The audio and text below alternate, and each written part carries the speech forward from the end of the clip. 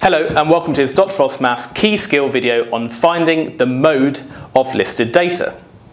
So we've got these two different lists here and we want to find the mode of each. Now the mode just means the most common value, and it really is as simple as that. The way I remember mode is it sounds a bit like the word most, mode most common value. So out of this list of different lengths, we just need to see what is the most common length amongst these. Well, we can see that the 1 occurs twice, doesn't it? But then 7 occurs 3 times, doesn't it? 7 occurs here, 7 occurs here, 7 occurs here.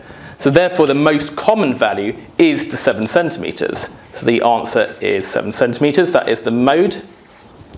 Now what about this second question? Now we don't have to have numeric values. We can have worded values, also known as categorical values, as well, and still find the mode.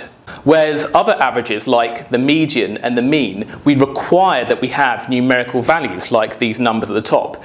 So the mode is a useful average to use when we don't have numeric data, like we have here. So what is the most common value? Well, we can see that yellow occurs twice, green only appears once, but red occurs 3 times. That's the most common value, and therefore the mode here is red.